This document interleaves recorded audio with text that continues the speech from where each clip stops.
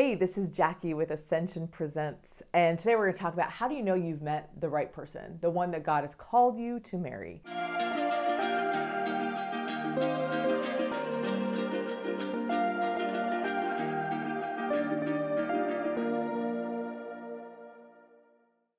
Well, love is a choice, and so nobody's perfect. You should just marry whoever because love is a choice. There's no emotion. I'm just a robot. That's terrible advice, okay? God doesn't want us to be miserable. God wants us to be happy, and He wants our marriages to bear the fruits of the Spirit, the fruits of peace and joy and kindness, and you can't do that if you're miserable. I read a poster one time that said 90% of your happiness in life is determined by who you marry, okay? So we have brains. It's okay that we can discern if this is the right person for us, that you're choosing this one person above all else. It should be the right person. But there's another extreme, okay? The very Disney version of the right person is somebody who, makes us feel this romance all the time and it's gonna be wonderful. Well, okay, romance is great, emotion is great, but that's like the raw material. That's just the beginning of love. All right, your love should become much more mature. Recently, a married couple who said in a statement that they were getting divorced, they were separating ways because they weren't feeling that spark anymore, that emotion, and now they were becoming much more like friends. And I was like, what? Like, that's a good thing. That's how, that's a maturing of your relationship, is you're becoming friends. Friendship is an absolutely necessary part of a marriage. And they thought that was bad because they just weren't as passionately in love as they used to be. I'm like, oh no. So there is a middle, okay? And the middle is this discernment. Here are 5 ways that you can know if God's calling you to marry this person. Okay, number 1 is you should experience peace and joy. These are fruits of the Spirit, the Holy Spirit, and God wants you to have peace and joy in your vocation, in your work. He doesn't want you to have anxiety. If you feel that pit in your stomach, that's a good sign that this is not the right person for you. Even if somebody is perfect on the page, like they have every single thing, but you have this pit in your stomach, that could be a reason that maybe they're called to marry someone else. Maybe you're called to marry someone else. I mean, I had that pit in my stomach, and man, my ex-boyfriend was called to be a priest, and another one was called to marry one of my friends. God uses our emotions. Emotions aren't bad, and He uses our emotions to help us discern. So when you have that peace, like, man, I feel at home in this relationship. It should feel like home. Like it's easy. It's easy to be with this person. Not to say you don't ever fight or it's not hard work, but to be with this person is just, it feels like home. And they bring you joy. You experience being childlike. They're not life-sucking, but they're life-giving. You should experience joy with this person. I had someone say to me like, oh, well, Jackie, but what about people like Saint Monica who was with a terrible husband? I'm like, listen, Saint Monica was probably in an arranged marriage, and she would probably be like, girl, do not, we don't flirt to convert. You don't go into a marriage trying to convert somebody, okay? That's not love. So God wants you to experience peace and joy in your marriage because your marriage is called to bear fruit to the world. Together, you are called to bear fruit. Another way you know that this person is the right one is that you should be, this is friendship with romance. That as a friend, your best friend, this is a person you want to spend 24/7 with, okay? Not like your gal pal, but this is a person with whom you have a virtuous friendship. You have a common goal, and your common goal is heaven. And obviously, you should be romantically attracted to them, okay? You want to make babies with them. So, friendship with romance. I love that definition. I'm like, Bobby is my best friend. I can't wait till he gets home. I love being with him. And finally we're on the same page. I've met somebody who I can have intellectual conversations with. I don't have to drag them along in my faith. Like finally I've met someone who's on the same page as me spiritually. I remember thinking when I was single, Lord, I feel like I could be a nun, but I'm not called to be one. I need somebody who could be a priest, but is not called to be one. God's funny.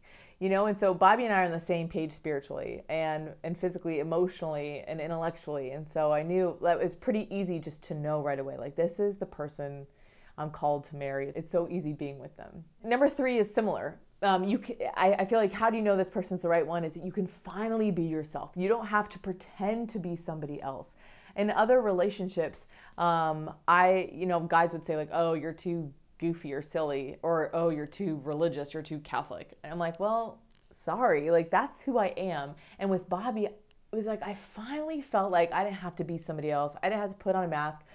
I could just be me and he could just be Bobby. And we loved being with each other. He loves me for me, I love him for him. And that was very easy to know, like, okay, this is the right person because I don't have to pretend to be somebody I'm not. Number 4, how do you know that this is the right one? Well, I feel like with the person that you're with, you can actually argue with them in a healthy way. I realized going through marriage prep with Bobby that there are a lot of married couples that don't talk about tough things. They don't argue as engaged couples and dating couples because they're afraid that if they bring up tough subjects, that someone's going to break up with them. So in the first year of marriage, they finally get to bring it up and people are miserable.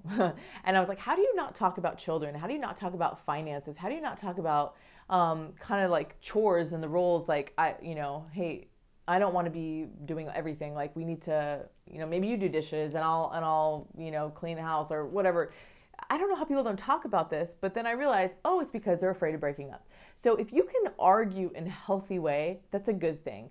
And another thing I will say is with my ex-boyfriends, whenever I would get in an argument with them, it was always like, after the argument, it was like, oh, I don't know if this is going to work out. I don't know if they're the right person for me.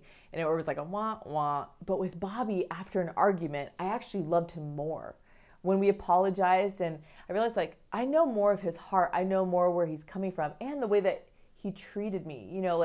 I will say if you are in a relationship where somebody is physically abusive, emotionally abusive, sexually abusive, like that's a red flag. Get out right now because it's good to argue in a healthy way, but we're not called to argue in a dysfunctional way.